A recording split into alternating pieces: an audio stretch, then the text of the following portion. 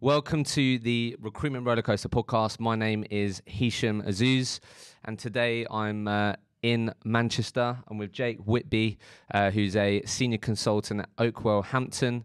So I'm in their offices recording the podcast today. And look, great to finally meet you, mate. Yeah, thanks very much. Speaking on LinkedIn and stuff, haven't we? So yeah, as you know, where I always like to start, how did Jake from Manchester enter the world of recruitment, mate? So, talk to me. Yeah, well, thanks very much for coming down, Nice. first of all. So it all started, I guess, after uni. Didn't really know what was happening, and then finished uni. What'd you do at uni? I did international business. Okay. So always like business, technology. And then it was like, oh, hey, like this big world of sales is there.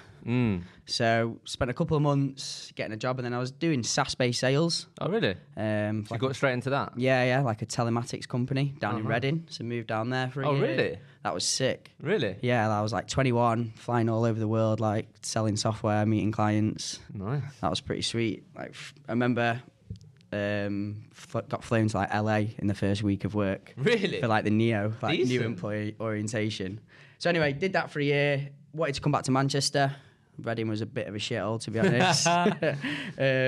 So came back to Manchester, did some interviews, and then I joined. I always thought about being a financial advisor, so I kind of did some interviews there. Then I got a job at a company called Think Money. Okay. And then I got an interview and a job at a company called NetSource. Okay. Small little, about 20-man recruitment company run by a guy called Nick Paul. Nice company, and it was an older workforce, let's say. I was like young 21, and they're like 30, 40 type workforce. Really nice people. They had some big accounts that they were working. Stayed there about 4 or 5 months and just thought, I wanted something. So you went into recruitment on that? Yeah. So stayed there for 4 or 5 months. Thought there's just more. It was literally because they wanted to utilise my sales experience. It was first day. There's a computer. Go and open up some accounts. Yeah. So obviously, because of my sales experience, it was very much like, yeah, fine, I'll get on the phone, smash the phone. Yeah. And it was just muster something up. Really? Yeah. So what was your perception of recruitment at that point? Had you dealt with recruiters? Dealt with recruiters. Recruiters. Yeah, it was a guy called Dale Wetter from This Is Prime, who now runs his own little graduate recruitment company. He started this year. He seems to be doing really well. And looking back, he just used like all the tactics. All the classics. Yeah, all the tactics. Do you want that Rolex, mate? Looking back, I was just like, oh, he made me look like a chump. Like, I was like, he had me over there. But obviously, it got me into the world of recruitment. Yeah. Okay. So how long have you been in recruitment? It's I'm coming up to kind of like 4.5 years now, I think. So like 5 years. Yeah, getting there. Mad. Yeah. Okay. So, where I always like to touch on, before you would talk about where you went after that first experience, like how tough was that then? Like, so obviously it made sense that they'd try and utilise your sales experience, get this lad in Jake, he can do sales, just get him making loads of BD calls. How was that grim? I think it wasn't too grim, to be honest.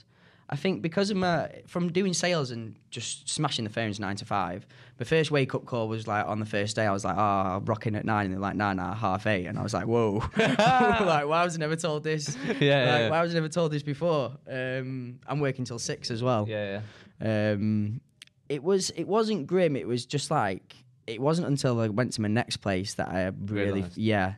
And I think because I did a couple of placements, did about like 20 grand in like, I think 5 or 6 months, which is not setting the world on fire, but not with like no real training, and just told to like go on and do with it, kind of get on and crack on with it. That literally was the crack. Like. Yeah, but they had they were nice people, to be honest. Yeah, so I keep in contact with Nick quite a bit. Yeah. The old MD. Okay. So then after that, you then joined a company called Energize. Okay, and then you was there for? I was there for, I think, around 3 years or so, I think. For 3 years. Yeah. And then came back. Yeah. Which we'll get onto, and then you joined Oakwell. Yeah, I joined Oakwell. And then you've now been here nearly a year. Yeah. Okay, cool, mate. So, all right. So, clearly had the biggest stint at Energize. Yeah. And was you always doing? What you was always doing perm? You said. Yeah, perm for the full 3 years I was there. Full 3 years, okay. Yeah. And then was it the same market that you ended up in when you were doing the BD role, or was it a different market? How do you mean? The sector. So yeah, I did .NET Birmingham. Okay. That was my little baby. .NET Birmingham. Yeah. How does that mean, mate? I was doing Microsoft development in Birmingham. Really? Yeah. So as in, like, you wasn't in Birmingham? No, I was in Manchester in the offices. Okay. Went down there, meet some clients. Birmingham's all right. I went there for the first time like the other week. It's not bad. It's all I mean, right. it's the little business. It's not Manchester. You just love Manchester, didn't you? It is Manchester. Okay, mate. So look, let's break down that 3 year period. So like, obviously, what I'd love to, what I'm looking forward to getting into is obviously during that time at Energize, you went to America, right? And Yeah. How many years was that in? That was like 18 months in. Oh, okay. Wow. Okay. Yeah, so like 1.5 years doing .NET Birmingham, 1.5 years doing America. Okay. Yeah. Sweet. So yeah, looking forward to dive into that. But I guess before we get into the sort of American journey, like. Obviously, that was your solid stint. So I guess what went on at Energize in the first 12 months, and is that where you really sort of earned your stripes? And I guess so, yeah. So we went there. Reason why I went Energize was because of the training. Really? Like, I went from a place that didn't really have anything, and I wanted to be a recruiter. Kind of 4 months in, I like it.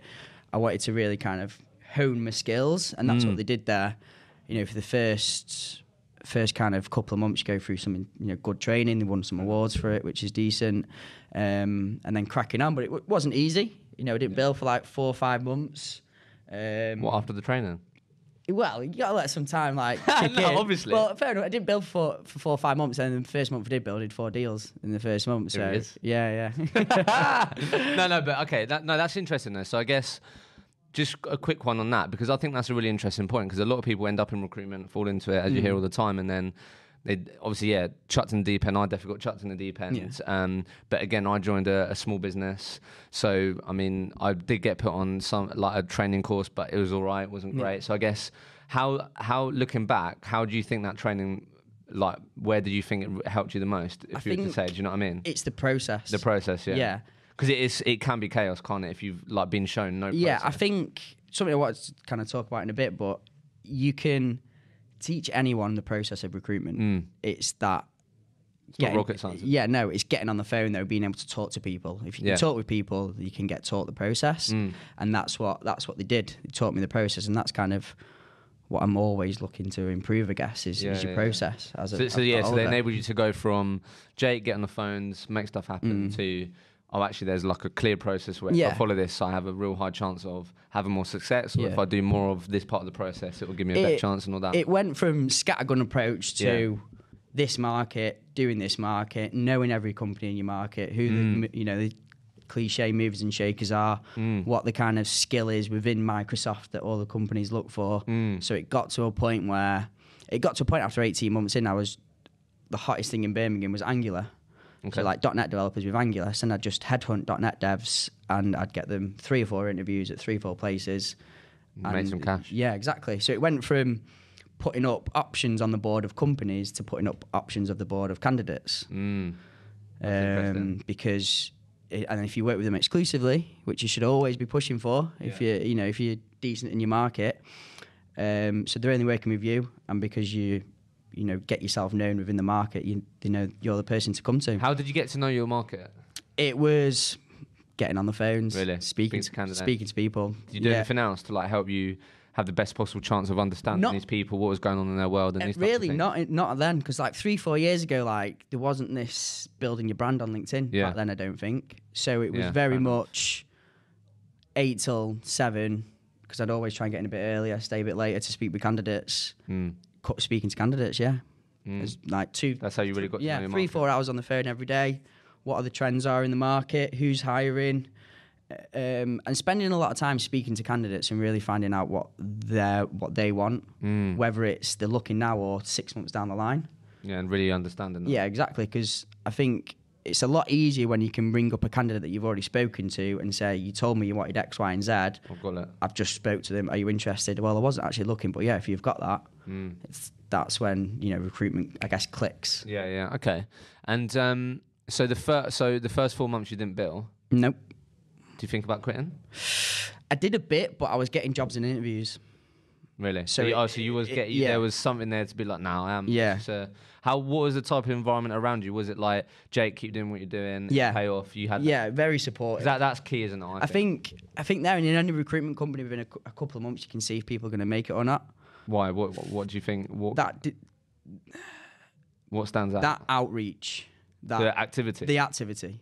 Yeah. If someone's doing activity, like I said, you can teach them the process. If they're not doing the activity, then they're reducing their chances of getting the opportunity. Exactly. But if they're not giving themselves enough opportunity. Exactly. Recruitment's a hard game as it is. Yeah. You know, it's saturated industry, and if you're not doing the activity, then I'd say it's not for you, to be honest.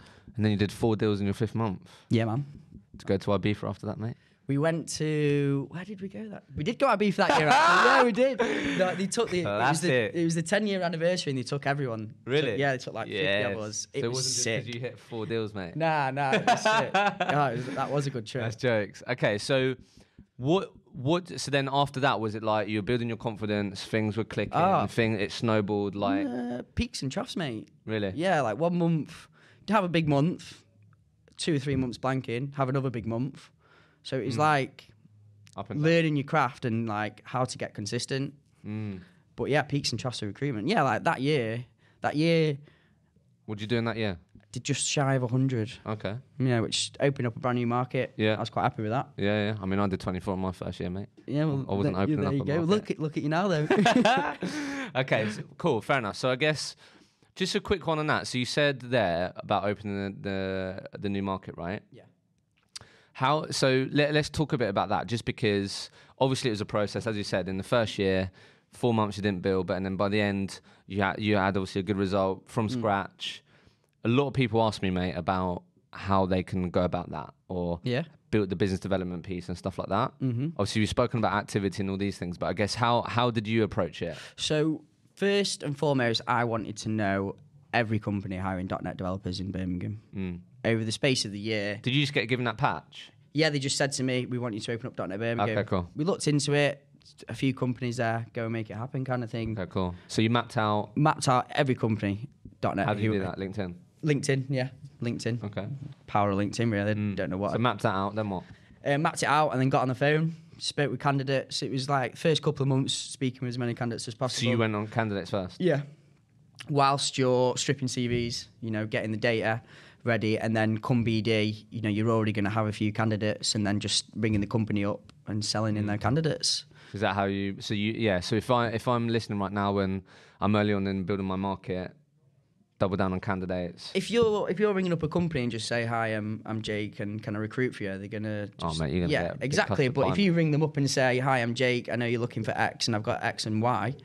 Yeah, it's way more powerful. Exactly, and that was kind of the craft that I guess I honed that year. And how was it challenging at first to because I'm assuming you knew fuck all about these people in terms of their skill set and... Yeah, I get a bit... I like technology, so I actually like talking to candidates about technology, about products, how they're building them, what are they doing to overcome challenges for their customers.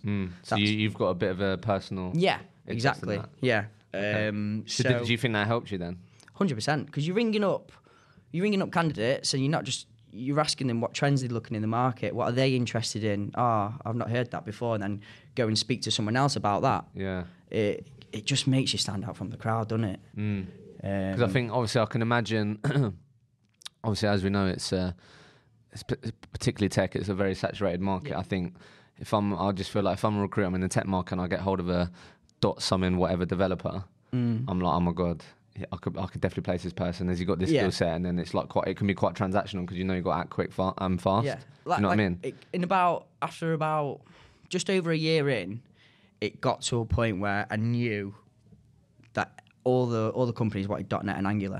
So then I would just go and headhunt .NET and Angular people. Do these but do these people in the tech market like to pick up the phone?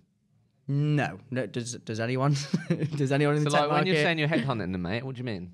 Classic, call them at the desks. Really? Yeah. Obviously, not many of them like it, but call them at the desks, get the mobile number, speak to them after work.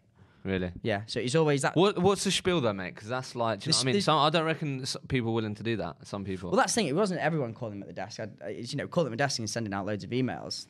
What you want to do is, if you call them at the desk, obviously apologise. They're going to get called at the desk. These people have happened it, get it before. Apologise and just get a time to speak with them in the evenings. But what did you say? What?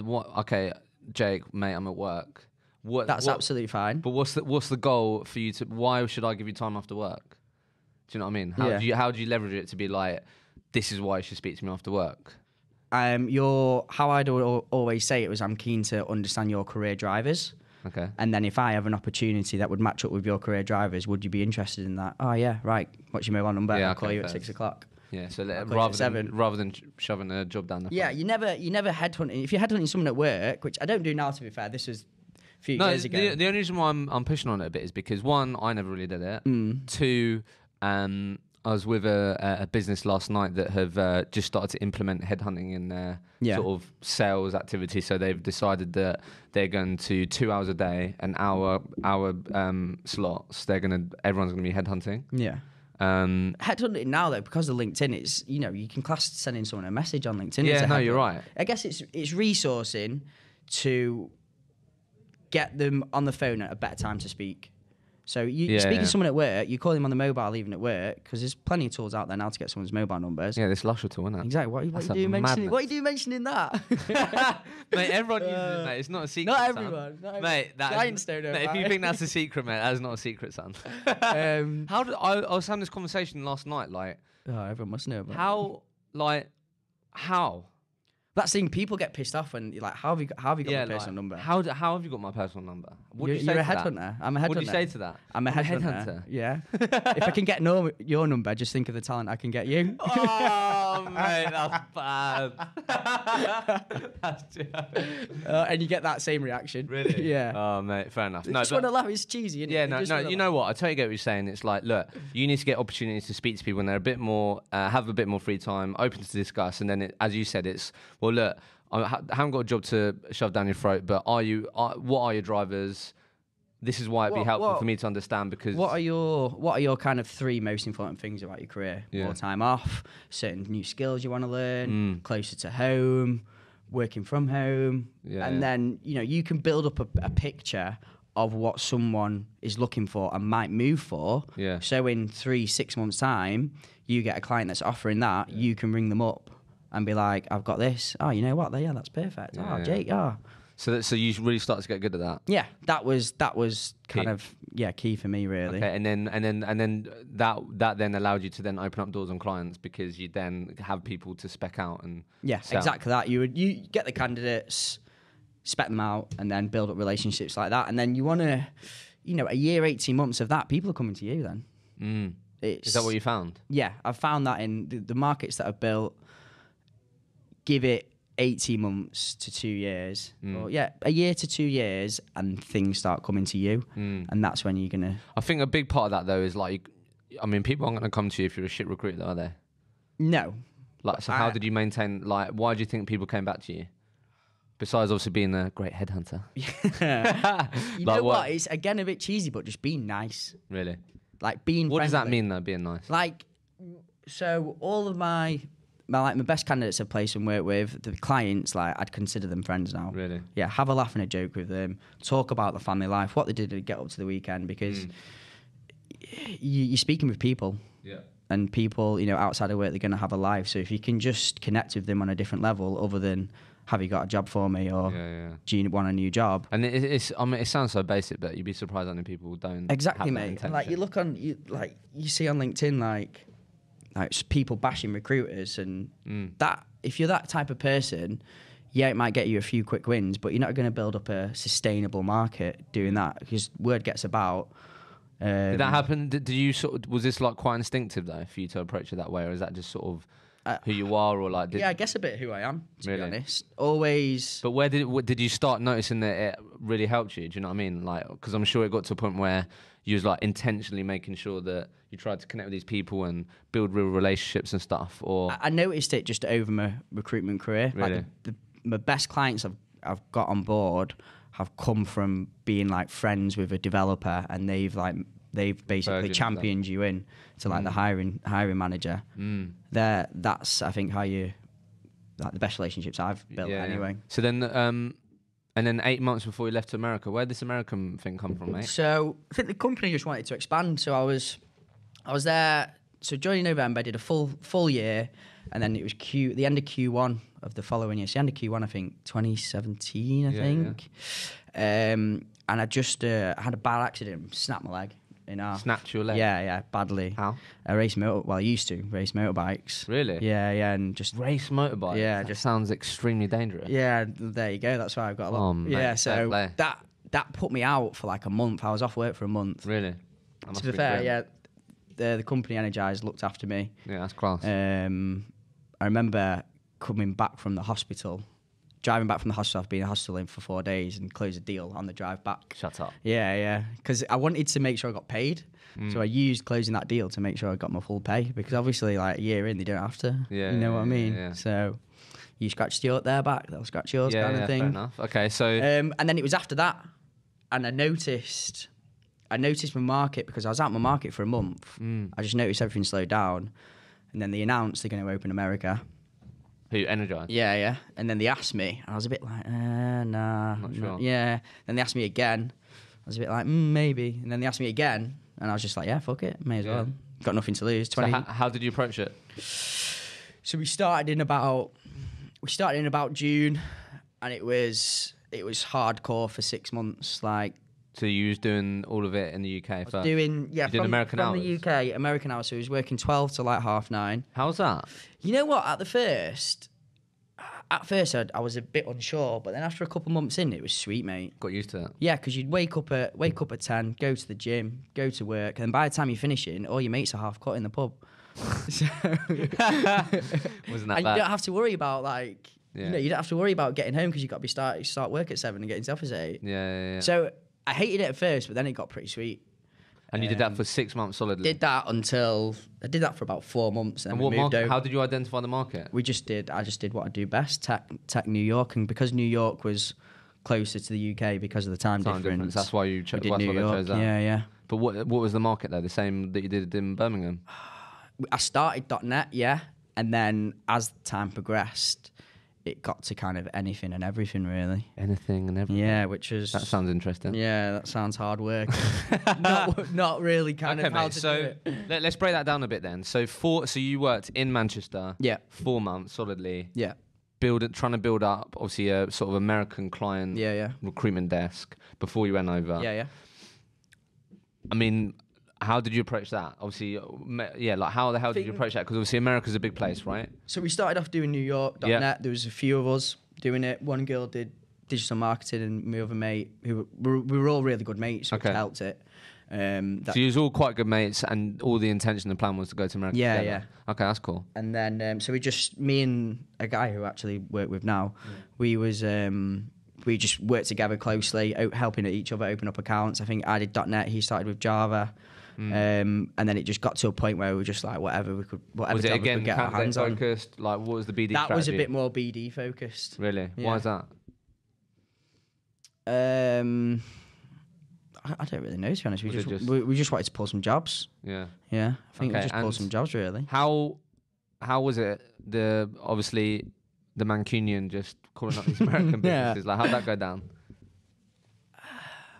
All right, it's the same as any BD, isn't it? Like you got to knock on enough doors to break some down. Because that's obviously got told to politely go away several times, but like I'm always interested, like, because I think it'd be an easy assumption to make. Well, would they take? I don't know, like UK recruiter. I know it happens a lot now. UK to EU, blah blah blah. But how was it perceived? People always thought because I'm from Manchester, where I was Australian. For some reason, because you don't speak the Queen's English. Yeah. You don't speak like you do down south. It's a bit more, I guess, northern. So people didn't think you were from England. So when you say from England, you're like, what? I thought. Always got mistaken for being Australian. How a lot of people say, and a lot of people have said, that people in America are a lot more easier to get hold of, or when you do speak to them, are a lot more open to having a conversation. Well, I didn't think that when I was doing .NET Birmingham, but now doing contracts London, Really? Like, you could. They would give you the time of day. You'd get them on the phone, but then you just wouldn't hear from them for Really? You just want to hear from them. Yeah. They just wanted to network. That happened quite a lot in like my year there. Is you'd think you'd crack open a big account, had a sick BD call with like the head of talent or CTO, and just don't hear from them again. Really? And that's something I've heard multiple times of different people. Yeah. I think it's just because they're scared of saying you like no. Really? They'd rather not speak to you than say, oh no, we're not going to work with you. And what was your experience in like saying you was a recruiter? Because a lot of people say like the perception is totally different over there. Yeah, I think. Well, when we went over in the market, it was really, we didn't know much about it, so we just kind of got on the phones, and then we realised straight away internal recruitment was just massive over there. Yeah, going from .NET corporate recruiter. Yeah, corporate recruiter. Cool, didn't they? Yeah. Going from doing my little small market in Birmingham where all I dealt with CTOs to having to deal with internal recruitment, it was not a challenge, but just a change. Different. Yeah, I guess a bit of a challenge. Yeah, exactly. Yeah, exactly. And and then if you go behind the backs and go to a hiring manager, most of them, they don't like it. And like coming back here, I realised that as well. Yeah. So how did you have to adapt to that then? What were some of the things? So I started targeting kind of startups, Series A, B funded. So you could go to the person and be like, right, okay, we will sign that off, or you can work. The places where I kind of did the deals with were companies that had funding, but it hadn't been announced. Okay. So you'd kind of just be in the right place at the right time. How did you identify those? Was you like reading relevant? Being all over kind of startup websites. Yeah. Like built in LA. And then just straight up BD. Yeah. Like, no issues in an article.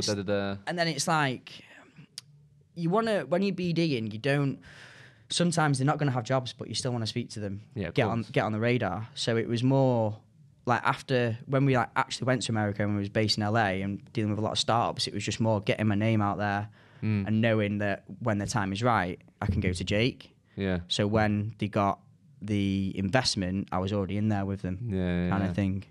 That makes sense. So then, Did you do any deals before you went over? Yeah, I did one. I did one, and I remember being at the Chester races for like an incentive. And you was an incentive and you hadn't billed? Well, no, I did. I built from .NET Birmingham. Don't give me that. No, just like a quarterly thing they do. Fair. Yeah, don't give me that. Nah, fair. Joking, mate. So you did. And so we did one in like within the first 3 months. So I was just like massive big fee. American. Like, here we go. American market. Yeah, I'm gonna be king of LA kind of thing. Because what was the typical deal value over there? Minimum 20K.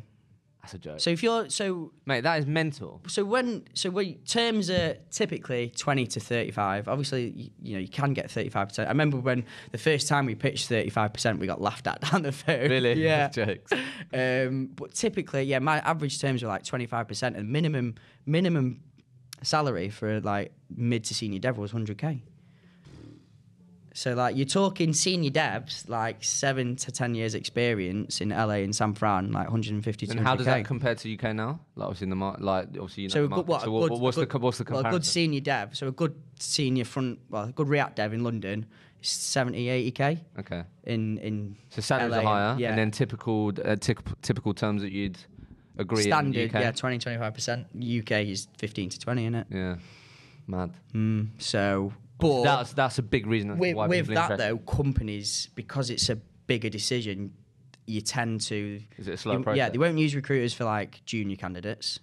Okay. They won't, and it's a much slower process. It was like 6-week sales cycles because they have to meet everyone in the business, like some the interview. I've heard that quite a lot. Yeah. The interview process was really that first deal I did, I remember there was 6 stages. Shut up. Yeah. 6 stages? 6 stages. That's long. But you're chasing it, aren't you? You're doing everything you can to like... Yeah. But surely they're getting the money's worth. True. That's it, aren't they? But candidate experience though, mate. Oh, top notch. But do you know what I mean? Like candidate to do 6 stages. You just got to manage the candidate's expectations though. If there's a reason why there's another stage, you have to keep that candidate interested in the position. Yeah, of course. Explain to them why there's another stage, and if they want the role, they'll go for it. Yeah, no. If there's another stage and they won't do it, they're not going to be that interested. If you got them an offer, they might not even take it. Fairs. So, completed America. Mm-hmm. You thought you'd go over there. Yeah, I thought I'd live the dream for a bit. Live the dream for a bit. So where did you move to? Went to Santa Monica, LA. Okay, and what was the visa process like? Was that difficult? Or? It was at a time when the American was just getting. So this was like 2 years ago. So it was the wanted. It was easy, to be honest. Easier. Yeah. So we just like applied, did some forms in, went down to the embassy for a meeting, and they were just like, yeah. I've heard it's a lot more difficult because all the companies that have saturated the market in the UK in the past couple of years have set up offices in America. Every company now that you see have opening up or got an office in America. Mad, isn't it? Yeah. It's just the next step, did all of Asia, Australia, like Singapore, all that, and just next big step's America. And you moved there on your own with your mates? Yeah, I moved there with the girl who was doing digital marketing, Lois, close friend of mine. She's come back now as well. She does internal at AO. How much of a help was that? It was... Doing it with a mate? It was good because we had each other's backs, but we also lived together. So it was just like, say if we both had a bad day, it was, That must have helped so much, man. Yeah. Can you imagine going on your own? It would have been tougher, but because... So, in the first year, we did a deal before we went, and then I didn't bill for like 8-9 months. When you got there? When I got there. So it was tough, man. Like... And where was you all working the savings... How do you mean? Like, did you have an office and stuff? Yeah, we had an office. So it was based in like a Regis. Then we moved to WeWork. But we lived like 5-minute walk from the office. Decent. Which was sick. Like going home for lunch every day, just to chill out for a bit. But 8-9 months. Yeah, mate, it was tough. Like, so went there, made loads of mates and everything, rinsed my savings, and then obviously after a while, like all your mates are going on trips to like San Fran, LA, like San Diego, Vegas, and it's just like, well, I can't go, I can't afford it. It's not living the life, is it? No, it wasn't, and hence why I'm back home, because like it's just like. But why was it so tough? Because like mentally. Really? Yeah, because you can't if you've not got money, you can't go out and party, can you? But why don't you think you build 8-9 months of like? Do you know what I mean? What was the challenge there? I think it was probably like going after anything and everything. But like I said before, I was having like 8 to 10 interviews every month. Pulling 4 or 5 jobs. It was just like that's why I think I carried on going, because I was just like, I know it's going to happen. Like I've been in this before. Yeah. But like you was getting interviews. Yeah, getting interviews. What typically always ended up making those fall through? Was there a common thing or not really? Oh, there'd always be some bullshit reason. Really? Yeah. Always something. Like one before I left, it was like everyone wanted the guy, and then it was just like one of the board members was just like, no. What did you learn through that period, mate? Because that obviously definitely mentally tough in terms of you missing out. You moved there for like a better life. Put you like your whole life on hold, don't you, for like a couple of years to go try out this sample. I was single, 26. Yeah. Someone asked me to go set up an office in LA. Yeah, I mean, what's the worst that can happen? Yeah, exactly. Well, I mean, you could not bill for 8-9 months. yeah, exactly. But that's the thing, like, when I decided to come home, a couple of deals went in. So it was kind of like, I'd like already, I was going home, mate. What did you learn, though? What did you learn, do you think? More about myself. In what way? Like, being able to manage your own, like, mental stability, I guess. Talk to me. Because it's never nice not billing. It's never nice not blanking for a month. Mate, it's so horrible. Imagine that. Mate, 8-9 months, that's a long time. Exactly. But that's the thing, like, proven biller, I thought I was. Yeah. Opened up new markets, already billed before we went over to America. Don't get me wrong, like, we had a couple of offers that just didn't close or did close, and then they got offered by eBay 50k more, and they're gonna do that. Like, the big players over there would just counter offer your. So how did you get better at managing your mental piece then? Reading. Kind of read a lot of books, started to like meditate and stuff like that. And it got to a point where I'd go to the gym, but not to like, when you're like early 20s, you go to the gym to like look good for like. Yeah, look good on the Instagram. Yeah, exactly. And like look good on the holiday when you go away with the boys for all the girls. But I'd be fun. Yeah, exactly. That changes though, doesn't it? Yeah, but now it's just going to the gym for like my own mental health, like my own like release of endorphins. Like if I'm having a shit day and I go to the gym at lunch, I feel so much better. And if I'm not gone to the gym... it's all so linked, man. Yeah, exactly. And that was that year, because I thought work wasn't going so well, I had to find ways of... Getting your frustration. Yeah, and not become depressed, basically. Yeah. And yeah, that so year... What sort of stuff was you reading, out of interest? Just like self-help books, like Tony Robbins. Yeah, like the growth mindset book, that kind of stuff, and you know. And how do you think that? Just because, mate, the reason why I'm digging here is just because. Again, a real common thing is people ask me about sort of Hisham, I'm having a shit patch, how like try and get people to talk about how they cultivate more resilience and stuff like that. So you've got to look after yourself, mate. If you're 100%. like eating healthy, like going to the gym, like it does even for 20 minutes, mate. 100%. I'm not one of them like boys that go to the gym for like 2 hours, 20 minutes, like 10-minute bike ride, like 10 sets, you're done and you're feeling great. And like reading and listening to podcasts, like listen past like 18 months, couple of years, listening to a lot of podcasts. Yeah, there's so much good stuff out exactly there. And it's just, instead of like, there's obviously times when you listen to music, but just a lot of the things you hear of people resonates, and then it's kind of saying to yourself, "Well, that's not just me, or everyone else has that problem, or everyone else thinks like that," and it just helps you through the day. You know, the peaks and troughs of recruitment, isn't it? There's a lot of peaks, but also a lot of troughs. How did meditation help you, mate? Still meditate now, or? Yeah. Meditate to get sleep every night. Really? Yeah, definitely helps me. Nice. Yeah. How has that helped you? If there's a lot of things on your mind, because sometimes if you go into bed and your mind's just racing, it's very hard to switch off, innit? Do you think has it helped you in recruitment? Do you think? Yeah. So I'm very much a recruiter. I can smash the phones all day, but obviously 4 or 5 years in, it can get tough. So you know, if you on a Monday morning, or well, you don't really smash phones on Monday. I don't anyway. But like say Thursday afternoon, you're smashing the phones, and it gets to 4 o'clock, and you've not had a good conversation with a decision maker. Just go for a wander for 5 minutes. Go for that's what's really good about Oakwell. It's very autonomous, so you can just like go for a walk, go to the shops, go have a 10-minute break outside. To, like, gather your thoughts and stuff. Meditation definitely helped me in recruitment, and just helped me and helps me in life. I've definitely slacked since I started my own business. That's definitely been a challenge of mine. But I definitely when I was in recruitment, I think for me. One of my challenges earlier on was like really I was very prone to getting emotionally attached to like people. You've already spent the commission in your head, haven't you? Every time. Yeah, that's what I mean. So so it just enabled me to have that tool in my pocket where I was able to take a step back. That's what I mean. Yeah, that's what meditation can really help you with, instead of like just diving straight into a situation or a response or whatever.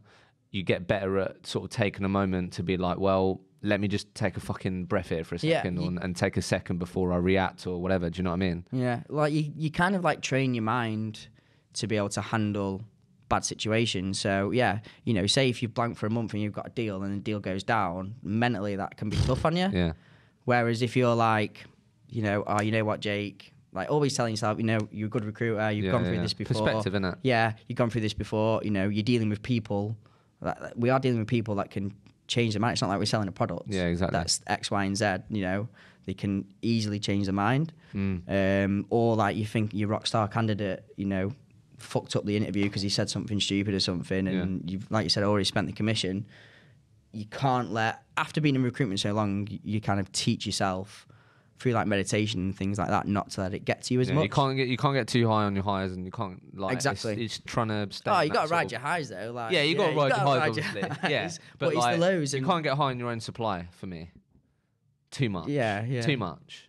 I think as recruitment's been in it longer though, I like to see like the juniors more, like when they do deals and stuff, like that initial buzz. Like I remember doing them 4 deals in that first month, mate. Oh mate, it went off in that office. my team, it was like there's 5 of us in the team, and we were the top billing team that quarter.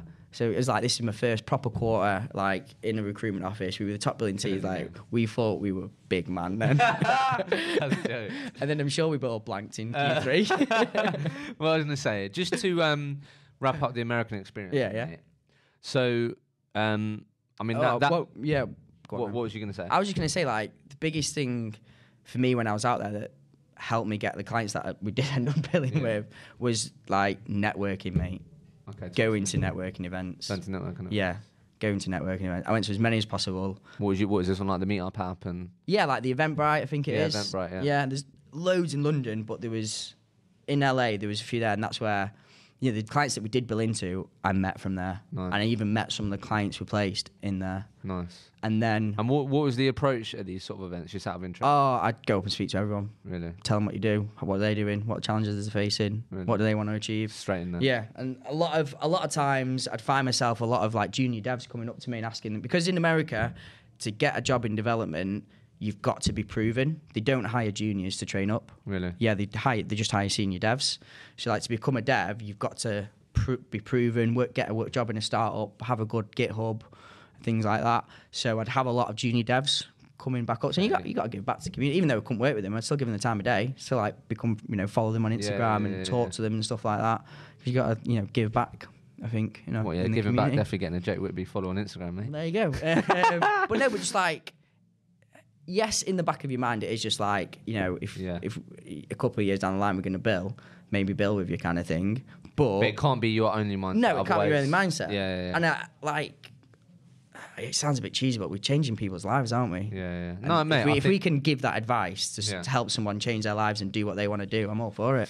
Yeah, I think that's a good point that you said there, because I think early on, again, in my sort of recruitment career, and you're being taken to these networking events, and it's like, oh, how many business cards can I get? That isn't but as in like that isn't the way for me. No. That isn't. And then when I realised, well, actually, no, that is definitely not how you should approach it. Yeah. And the reason why, in my opinion, experience is like you end up putting too much pressure on yourself. Nah, the first like hour, I go and speak to as many people as I can. Like just introduce yourself. Yeah. So in the next hour, you know who to have the good conversations with, and who's gonna, who can you influence, and the interesting people that are in your kind of area. Because at the networking events, there's probably 80% of the people, irrelevant to what you're doing and what you're trying to achieve. But you still like, having a chat with them and stuff like that. Yeah. No, that makes sense. And then what was the approach after these events? Was it you're following up? Yeah. Staying in touch? Yeah. Like I said, it was never. We obviously want to see if they're hiring, but it's not every conversation like, are you hiring yet? Are you hiring yet? Are you hiring yet? It would be a case of, what they do, what they're trying to achieve. Yeah. Oh, you read this article. Oh, that's perfect for them. Oh, have you seen this? Yeah. No. Oh, open conversation. Oh, yeah, I have. What was your thoughts on it? Again, open conversation. Yeah. Just that offering. That was the key thing then. Yeah, it's just offering more than just, have you got any jobs? Haven't you? Have you ever hosted any events? I haven't yet personally, to be honest. That makes money for tech recruiters. But it's something we're working on. Makes sense. We've had a big part of my kind of BD this year is kind of finding out exactly what events are, because you can put event on, but then these CTOs that I'm kind of networking with, are they going to go? Have they got the time of day to go to a networking event? Maybe. Yeah, when you're speaking with them, have they actually? So you've got to make it relevant. Like, what are they interested in? Yeah, for sure. So I've got kind of a spreadsheet, a list now of kind of what all my network are interested in. Yeah, and good. it's just putting it together. You got to bear in mind kind of when the time's right. To wrap up America, then, mate. Yeah.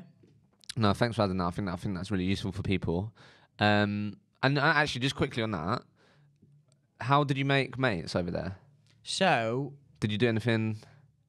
I thought all Americans were chumps, like all the guys like our age, like American jocks, like the LA people, grade A chumps. To be honest, didn't really like them. They just English guys, just different viewpoints. Yeah, most of my mates are other English recruiters. Really, I was quite lucky. Like, there's a company called Console. We called them like the Console I've boys. Yeah, like nice group of guys, and like they could tell that like me and like the other girl were just like moving to this brand new country. We were on our own. There was only 3 of us in the office, so it's not like we went with proper sound. Yeah, it wasn't like there was loads of us in the office. Where you find like the recruitment companies out there, like they stay in the friendship circles. Yeah. So we met like multiple like recruitment company circles of mates. That's cool. Yeah. So yeah, but like everyone is in the same position, so everyone's friendly. No, I think that's a good point, because I think if you're going to America or thinking about it, like definitely reach out to other recruiters that they're from the UK or whatever. It's no brainer. Another one as well. I can't remember the company name. But again, cool. Just a group of guys that just like everyone knows what position. So what should, if I'm a recruiter right now, I've got a couple of years experience. Yeah. I'm getting absolutely peppered by rec to recs. Or my boss is saying, look, I think you should do America, blah, blah, blah. Just to finalise that and wrap that up, mate, what should that recruiter listening right now be thinking about? What should they seriously be considering about? There's two ways, isn't it? If you're in a company and being that person that's setting it up for them, make sure you've got some clients before you go. Okay, so build it up before you go. Yeah, because you don't want to go and be like me and blank for 6 months. Have So no definitely commission build it up coming in. before you go. Yeah, definitely. And then what other things should they be thinking If about? you're, like I said, client based, pick a good location. You got to be prepared. Like we went to LA, it was so expensive. Was it? Yes, take some savings. It's a big move as well. Like, have you lived away before? Can you cope? Are you? It's something bad, but are you good at just going making friends in a random place? Yeah, no, it's true. And then if you're someone on the other side of it where you're getting a lot of recruiters pesting you, I would do your research in every company, and speak to some people there. Yeah. I'd probably try and speak to people that have done it. Yeah. And so speak to people there. Yeah, I'm message me if you guys want. If you're getting them chats, I'm always happy to kind of, share the pros and cons. Look in the companies. One of my friends from here just went last couple of months ago to New York because he had an American bird. Look where you want to live as well. Yeah, actually try and spend some time out there a bit before maybe. Yeah, see if they'll fly you out there as well. Because if a company's keen on you, It's in their interest. They're happy to invest 10k in your visa and getting you out there to see the office if you're a decent biller, because money's to be made out there. Yeah. You'd like to think that they'd pay for a 600, 700, £800 flight to go and check it out and get a feel of the vibe. Make sure if you do go there, make sure they kind of put you up for like 2 weeks a month in a hotel, because finding a place is stressful. Yeah. Especially when you just moved in a new place and might not have many friends. But most of the companies I feel out there now, because it's been like 2-3 years on it. Everyone's been on the American journey. The setup, you're not going to be their first person to go. So they should have, you should look at to see how many people they've taken over there, because then they'll have a decent process and to make sure you feel comfortable. Yeah, for sure. I think that's some really good advice, mate. So, back home in Manny. Back to Manny. So been here for nearly a year. Yeah. Now. And you're now a contract. Yeah. Recruiter. Yeah. Went back. Tech contract recruiter, London. Bit different. Very different. Yeah, it is. What's been going on? Like, how have you found it? It's been back to square one, building your market. Like, I'm basically gone to back to being kind of like a junior recruiter in a new market. Man. You've got to go back to the principles. Because I saw big contract billers make decent money, and the first few years are tough, but then it gets easier. And I was always just looking at them like, I'm better than you at this game. Yeah. Like, my process is nailed on. I feel like I'm better with candidates and clients. So it's been hard because it's mostly BD. I've gone from headhunting, which is all candidate work, to mostly BD work. So what's been the biggest challenge so far? Biggest challenge is London is just probably like having conversations with these people. Like actually getting hold of them. Because you BD a company, 90% of them will have either don't use recruiters or have an internal team. So there's probably only 10% of companies that will talk to you. And out of them 10% companies, say if there's 10 of them, 9 of them won't even hire contractors. So just like the amount of companies, and especially with the changes of like IR35 and Brexit, mate, it's just tough finding the people. That's where you've got to have deeper, meaningful conversations with your clients, other than just have you got a job. That's where kind of being interested in tech comes in, and having your list of like 100 candidates and clients you can just have a chat with and see what's happening in the market, because they're going to know what projects are happening. They're going to know who's building an MVP and kind of ready to take out to market. So how have you approached it then? Like, what's been the process? Again, starting from scratch. Yeah, starting from scratch. Like, actually from scratch. Starting from scratch, yeah. Man. We had a few key clients, but yeah, starting from scratch. A big thing for me is kind of a few things. Data, being prepped. You don't want to be spending 9 till 10:30 sorting your data out. You need to be prepped for like your core sessions. What your core sessions meant? Talk to me about the I'm just talking like 9 to 12 and like 2 till 5 or 2 till like 5:30. What are you doing in that time? Like being proactive and just like having conversations with people. Trying to get on the phone. Really? Yeah. Like you're messaging people on LinkedIn. And like I said, like getting your data ready, and then after a few months in the market, speaking to candidates, speaking to clients, you become friends with people, like I said. So I've got my list now of like 100 candidates, 100 clients, well, more candidates to clients because there's a lot more contracts out there than, well, contractors than contracts.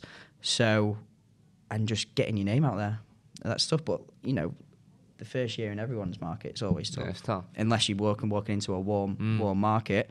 But we're just starting to like really see the fruits of our labour now. Really? Yeah, when I came in here, it was just another guy and the director. Now we're a team of 4 with another guy joining. Really? And we've went from like 2 runners out. We're like over like 25 now in the space of a year. So. And how do you think? And then how have you got better at? I guess it's been a process, as you're saying, but anything to sort of just people listening in terms of the BD. Do you know? I don't know. Yeah, one thing goes back to it and is kind of like reading. So I'm reading like startup books, like the Lean Startup, for example, and kind of. And why are you doing that? I guess for me to learn, but then to have better conversations with people. That's good. Because if I'm talking to a startup and I've noticed they've changed the product, and you can go up to them and be like, "Oh, you've iterated the product there. I can see that. Why have you done that?" Nice. That's such a better conversation. Have you got any contract roles, mate? Yeah. To the other 100 other recruiters calling them up. Yeah. Because even you get them on the phone, and half the time they tell you they don't have time. They're in a meeting. And it's saturated market, tech recruitment, isn't it?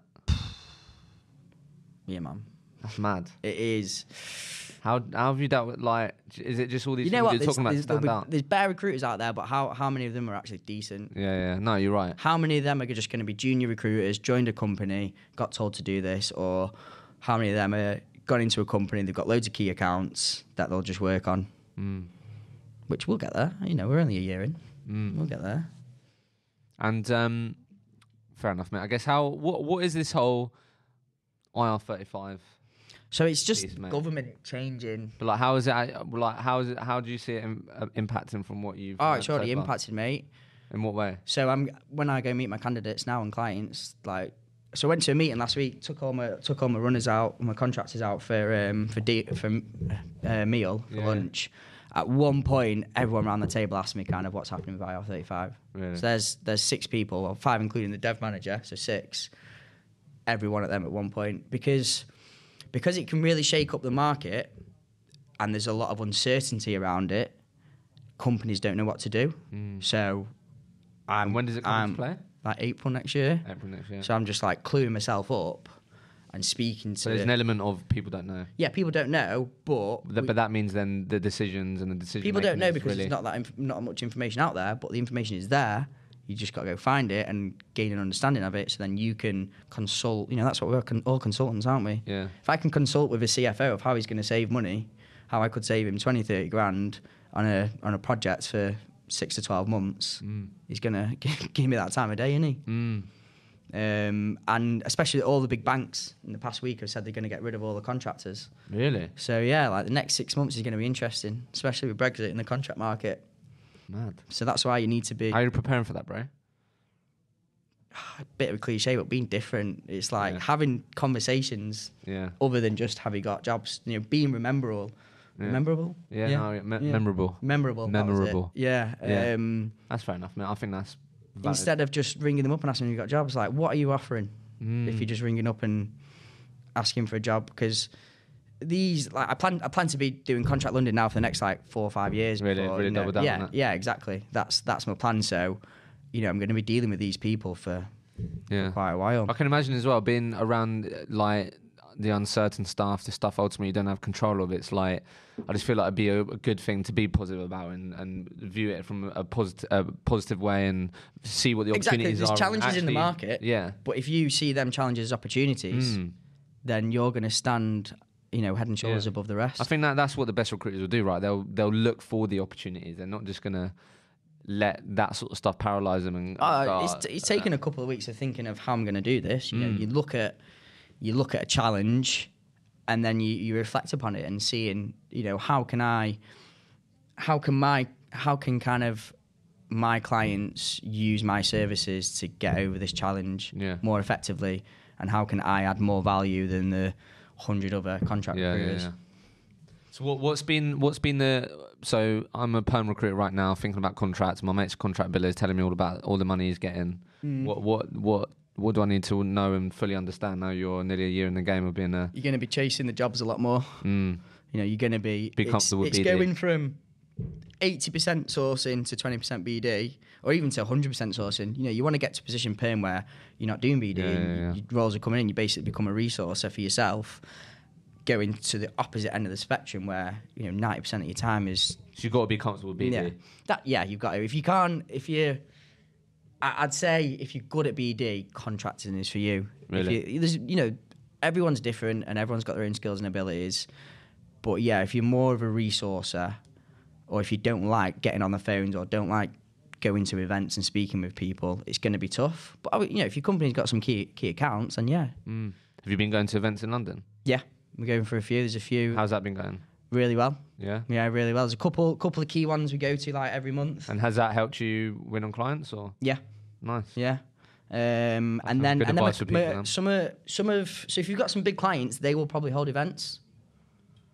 Get yourself to them. Get an invite. Yeah, there'll be people there that you don't know in How the do you business. get invited? Well, if you pally with the internal rec, which if you're delivering, you should be. Just kind of come to this event. I can see it add value to our company. So like one of my clients always does like that. HR is really big, and they always put on like HR events, and that's gonna help Oakwell Hampton. Fair enough. If you was to communicate to Jake early on in your recruitment career, what would you say? Know what you know now. It's a tough one. Just like keep at it, like the times when, like the troughs, for example. Yeah. When you're going 2-3 months, like not billing, just like keep at it. Because like there'd be times where, like, I remember once like looking at other jobs, like looking at things away from recruitment.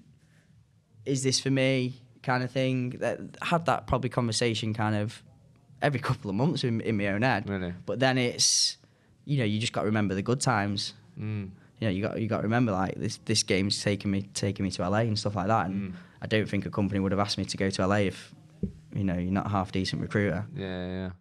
What helped you keep at it, do you think?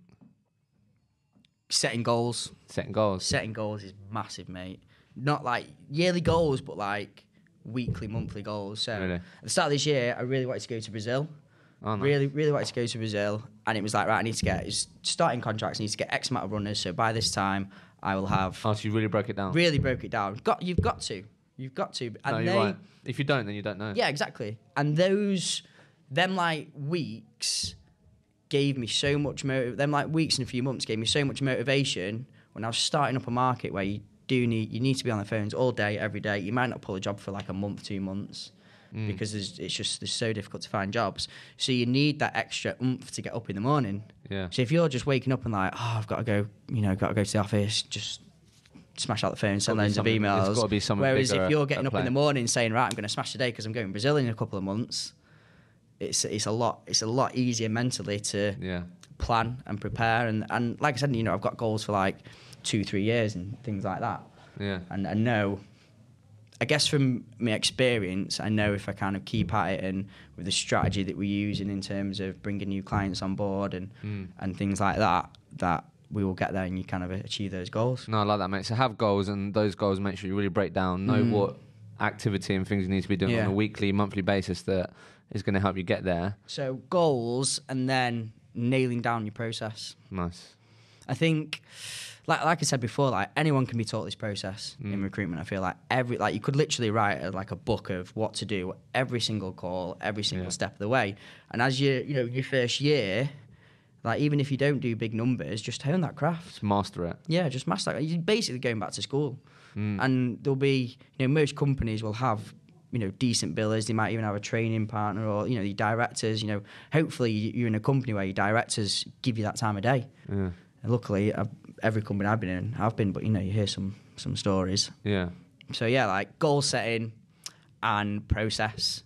Yeah. And if you nail that down, kind of all the peaks and troughs through recruitment will take care of themselves if you kind of have those.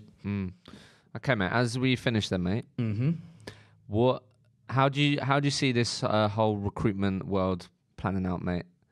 from Me your perspective? personally, or Just as in like everyone says recruitment's changing, and oh yeah, do you know what I mean? Like that's going to be my first word. How do you see it changing in your perspective? So I noticed when I went to America that internal was massive. Really? Coming back, I've noticed it massive. I know a lot of my friends going internal. Someone told me this happened about 10, 15 years ago, though, like the early noughties. Yeah. So I think it'll be a cycle. It's, companies realising they're spending a lot of money on recruitment and they could have a couple of internal people and save the money. That's all it is.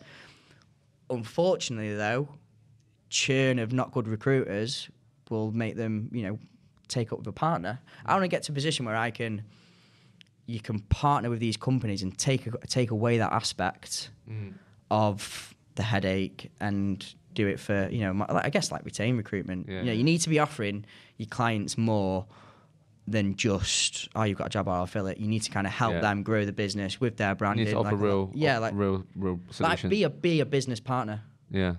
And you see recruiters are going to have to go more that way. Oh, 100%.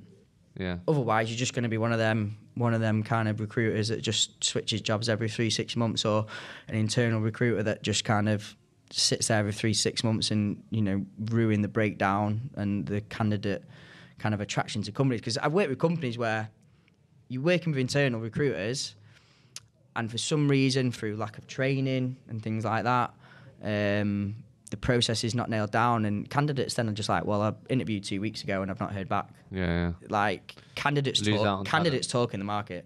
Yeah. And no, you're so right. I was resourcing all the other week, and I rang someone and he was like, my friend told me, and I was just like, nah, I'm not going forward for it. It could have been a great fit, but because the process wasn't nailed down, and it just, it could affect companies. Yeah, of course. Totally get that.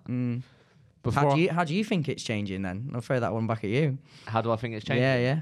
I think it's a lot of what you said. I think obviously I'm in a sort of this weird pocket of like speaking to people like you and then speaking to other businesses, and I think definitely from what I'm seeing, it's businesses that are willing to take a risk and try and offer real solutions to real client problems. So if that's putting 5 Jake Whitbys on site for 4 days a week and offering a real talent solution where you then get involved in the talent strategy and the interview process and the candidate experience and actually really impact that as well as deliver the jobs. I think that's exactly kind of the strategy I've been talking about with my directors, to be honest. Yeah, so there's that going on. There's this sort of whole embedded on-site solution where kind of similar, more or less the same, isn't it? So like it's the same sort of thing, but it's like you pay me X per month, you get a dedicated. Do you know how much some of the companies are charging out for that? Do I know how much? Yeah. I mean, it's going to vary, mate. I mean, you're looking at 3-6 months contracts. So I was speaking to some exact embedded model, one of the big players, 10 grand a seat a month. 10 grand a seat? 10 grand for a seat. Yeah. What, you think that's expensive? Expensive for someone that's not been in recruitment a while, and yeah, I guess it depends. Like if you're putting someone's got 6 months experience at in an agency that, like, no offense, like it's not worked for some reason or another, whether that's lack of training. No, you're right. I think they're charging 10 grand out. Like, yeah, it's mad.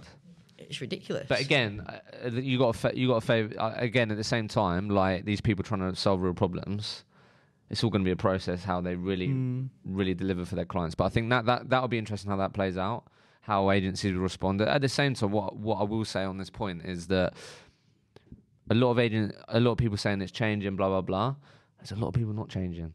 Oh, you got to reiterate your products every now and then. You can't. But honestly, mate, like there's a lot of people not doing anything to change. Well, they're the people that'll just be by the wayside, won't they? I know, but you might not. If you've got some massive key accounts where you're billing hundreds of thousands of pounds in, all you got to do is look after your accounts, isn't it? But if you're a company like Oakwell, 4 years in the market, you've got a really good team and a really nice office in Manchester.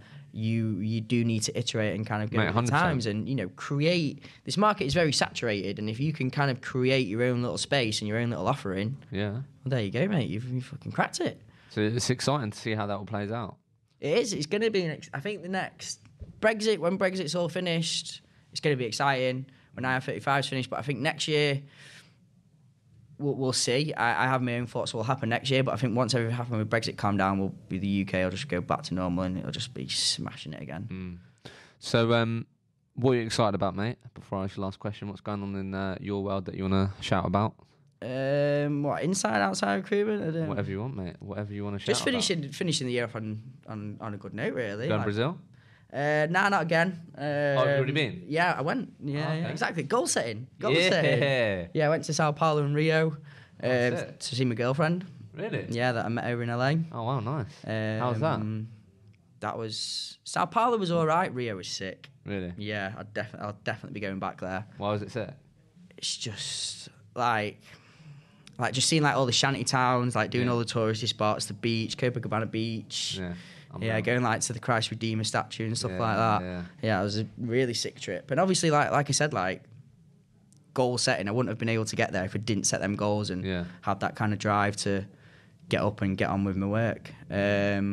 But yeah, she's going to be moving over here at the next year, so I think that'll be it. Getting old, mate. Getting old. Sold her the Manchester dream. Oh, she loves it, to be fair. To be fair, though, she likes London as well, which is annoying. Fair enough, mate. Well, look, last question I always ask people, mate, is look, if you could communicate to every single recruit out there, they'd listen, they'd take on your advice. Could be a phrase, a word, sentence.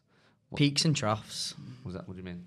Like, there's the good times, but there's some good times, but there's the bad times, and you know, as long as the good times outweigh the bad times, like that's you enjoy it, yeah. And like people in the like getting into the game, it is fun. Like if my first few years in recruitment, like when I was at Energize, it was great, it was sick, yeah. And now here, like it's weird because I'm getting a bit older and I'm seeing I'm 27. So I know I say I'm getting older, but that's nothing, innit? Come on, bro. You see, like here, like we hire juniors and train them up, and it's good to see like them like always going out on like a Thursday and Friday, whereas I don't go out as much anymore. Yeah. No, I know what you're saying. So like have fun, and like if you can talk to people and you're in a good like working environment, they will teach you the process. Yeah. And like I said, like have fun. It is fun. Jake, it's been a pleasure, mate. Thanks very much, buddy. Bro.